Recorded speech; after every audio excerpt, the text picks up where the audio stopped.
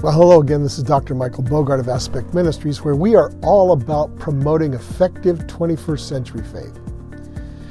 In my previous videos explaining the historical and cultural aspects of the Chosen series, we have explored Jewishness, the relationship between the Old Testament and the New Testament portions of the Bible. We've looked at the oral law, which even consistent Bible readers often don't fully understand.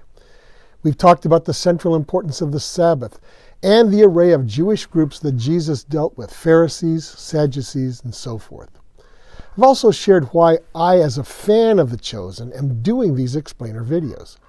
And that is the fact that 20 centuries have come and gone since Jesus' time, and many layers of culture and language now separate us from what's recorded in the Gospels. And I might add that in the 21st century, fewer and fewer people have even a surface familiarity with the Bible, or with the life of Jesus for that matter. So naturally, they struggle with understanding the customs and historical setting that come with any depiction of the gospel accounts. Also, if you're wondering about my qualifications on the subject, I hold an earned doctorate in education that involved research into cross-cultural learning. My research grew out of my experience teaching the Bible to Christian leaders in several venues in developing countries around the world.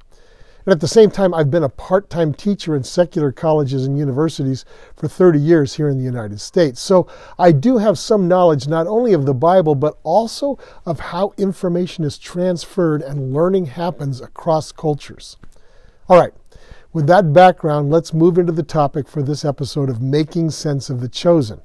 We'll look at the hated Roman occupation of Jerusalem and surrounding regions. So hang on, I'm going to give you a quick running start for those who may be a bit shaky on their Roman history. So according to legend, Rome was founded in 753 BC on the Tiber River by the twins Romulus and Remus of the Latin tribe. At first, the city was ruled by a succession of 7 kings.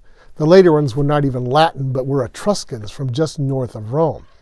The Etruscan kings oppressed the Latins, and after a tragic incident involving the rape and death of a virtuous Latin woman, the Latins revolted, ending the monarchy and establishing the Roman Republic.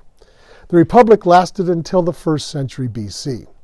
During the era of the Republic, Rome steadily conquered new lands. First, they consolidated their control over all of Italy. Then, after the Punic Wars with Carthage to the south, Rome acquired lands in North Africa as well. And toward the end of the Republic, lands in France, Spain, and Egypt were merged into Rome's growing domains. Greece fell to the Romans in the 140s BC, and the vast Greek-dominated lands of Palestine and Syria followed in due course. The rise of Julius Caesar is a sort of pivot in Roman history. His dictatorship marked the end of the Republic and the beginnings of the imperial rule, which actually was established in 27 BC under his nephew Augustus. Now, the empire would last until around 475 AD, when the western provinces, Italy, Spain, France, and Britain, collapsed and the Dark Ages began. But Rome wasn't finished just yet. The Roman Empire would carry on in the east as the Byzantine Empire until 1453 AD, when the Turks captured Constantinople and brought most of what had been the Eastern Roman lands under the rule of Islam. Okay, let's go back to the Roman occupation of the Holy Lands themselves. In 64 BC, to complete the conquest of the Greek-dominated Middle East, Rome sent an envoy named Pompey to organize Syria into a province. Rome was very interested in this part of the Middle East, not only for the trade and revenue it would produce, but also to serve as a buffer between them and the rival Parthian Empire to the east. Now, we know Parthia as Persia or modern Iran. Turmoil among the Jews to the southwest of Syria prompted Pompey to move against Jerusalem. And after a brief siege, Jerusalem and the surrounding area of Judea were annexed by Rome in 63 BC. Here's a Roman coin minted for the very purpose of boasting about their most recent conquest. See the Jewish woman weeping underneath the palm tree with the Roman soldier standing triumphantly behind her? What arrogance! But then again, that was Rome for you. Now, once Rome assumed control over the Holy Land, there was a frantic jockeying for power by a number of people. Among them were the wealthy and powerful family of Antipater. Antipater's family were of Edomian descent. Bible readers know them as the Edomites. The family of Antipater had been converted to Judaism, though, in the 2nd century BC. And in 40 BC, Antipater's son Herod, today known as Herod the Great, managed somehow to get himself appointed by the Roman overlords as king of the Jews. And this was ironic since, as I mentioned, the family was not really ethnically Jewish at all. But Herod ruled well on behalf of the Romans. His territory was extensive, all of modern Israel plus parts of modern Jordan and Syria. And when Herod died in 4 BC, his territory was split up. Herod's death was only a year or two after his despicable killing of the infants of Bethlehem at the time of Jesus' birth. The Romans had learned, though, that with all of the ethnic rivalry in the region, it was not wise to have a single person controlling such a large area, even if that person claimed loyalty to the empire. So they divided Herod's territory into 4 parts. One of Herod's sons, Archelaus, received 2 of the parts, which included Judea, Samaria, and Idumea. That would be central and southern Israel today, plus the West Bank and part of Jordan.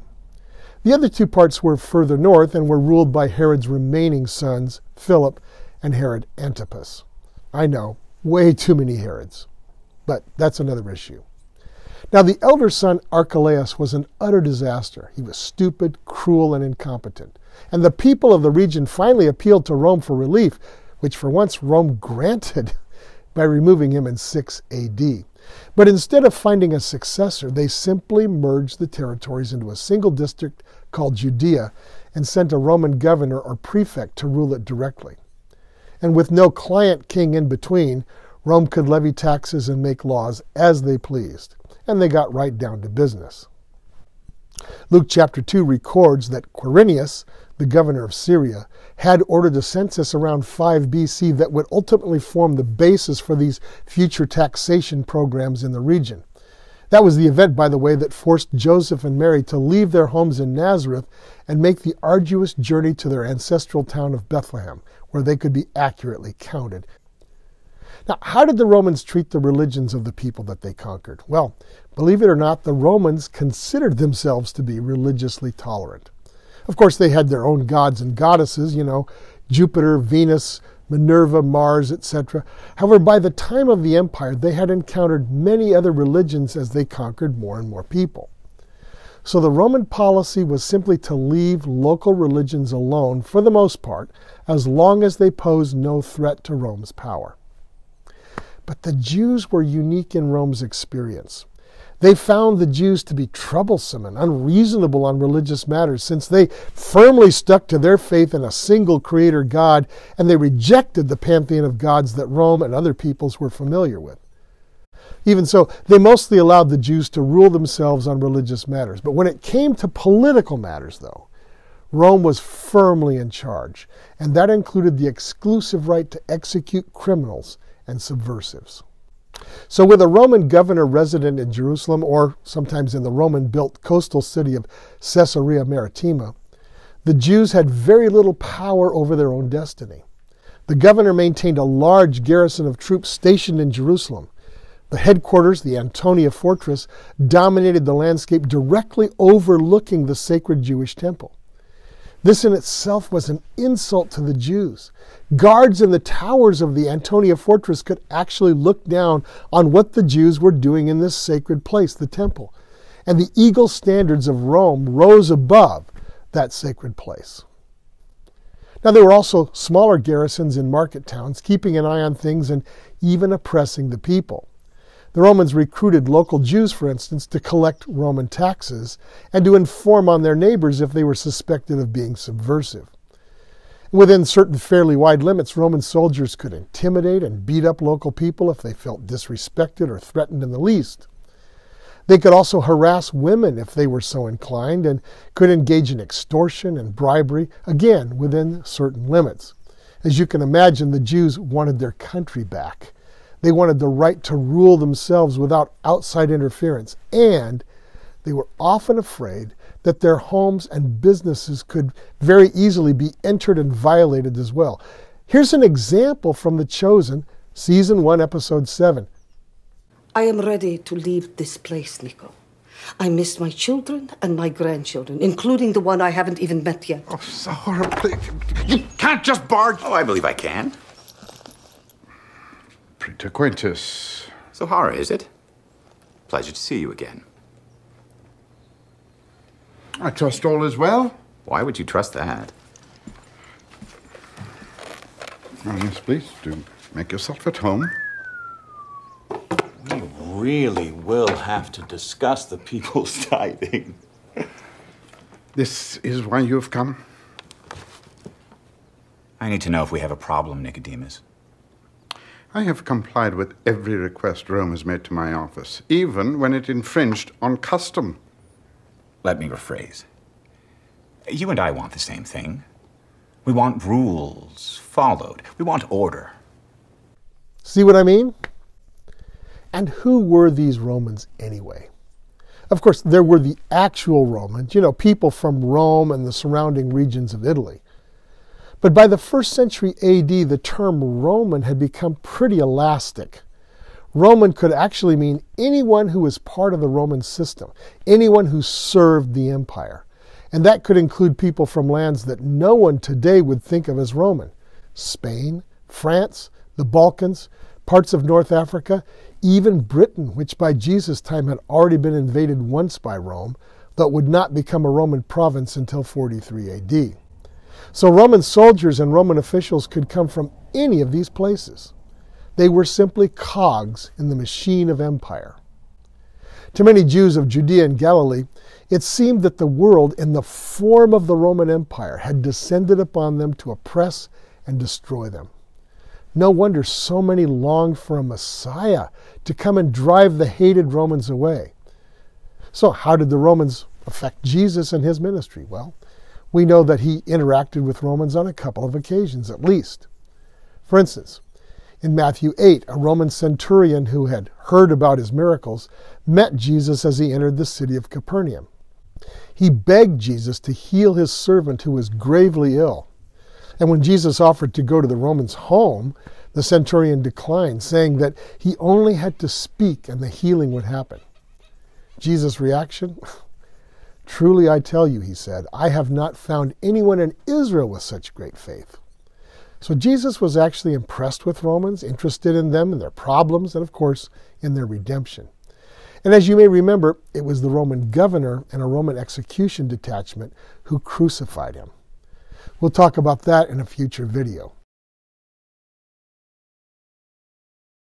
Overall, though, Jesus didn't seem to be as troubled by the Roman occupation as many other Jews were of his day.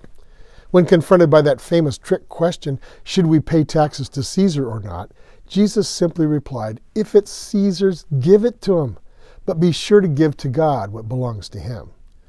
So it seems that getting rid of the Romans was clearly not uppermost on Jesus' mind. And I think it was because of this lack of urgency to get rid of the Romans that Jesus was deeply disappointing to many Jews of his day. Contrary to their hopes, he did not raise an army and drive the Romans out. And in their minds, this was the main thing that Messiah would do, defeat Israel's enemies and reestablish the glory days of David and Solomon's rule. And Jesus' message of an inner kingdom that would eventually spread to cover the whole earth didn't resonate with a lot of folks. They weren't looking to make a fundamental inner change in themselves. They just wanted a political solution, a military solution, an outward solution. They simply wanted Jesus to change their circumstances, but leave them alone in their own tendencies to dominate others and seek their own welfare at others' expense. The very things that the Romans were guilty of. What most Jewish people of the day expected was immediate relief so they could simply get on with their own lives. In the end, Jesus lost the support of the crowds who had at one time flocked to see his miracles and listen to his accessible teaching. So Jesus lost his short-lived popularity. In the end, there was actually one thing the Romans and many of the Jewish leaders of the day could agree on. Jesus had to go. One last detail about the Roman occupation of the Holy Land. It ended badly for the Jews. No surprise there, I guess. In 66 AD, there finally was an uprising against Rome. The Romans put it down ruthlessly, of course, including a year-long siege of Jerusalem, the killing of thousands, and the destruction of the temple, stone by stone, just as Jesus predicted in Matthew 24. The surviving Jews licked their wounds for a generation or so, and then a man named Bar Kokhba led another uprising, which was obliterated by Rome in 135 AD. By this time, the Romans were fed up with the Jewish problem as they saw it. They rounded up the remaining Jews and deported them all over the Mediterranean world. And this dispersion followed a couple of other waves of Jewish dispersion. Since the 700s BC, for example, Jews had already been widely scattered across the world from Spain to India. Together, these dispersions were called the Jewish diaspora. But although there had already been some Jews in Europe for many years, the bulk of what we think of as European Jews originated from this final Roman deportation in the 130s AD. All right, in the next background video, I want to take a closer look at this very subject, the Jewish diaspora.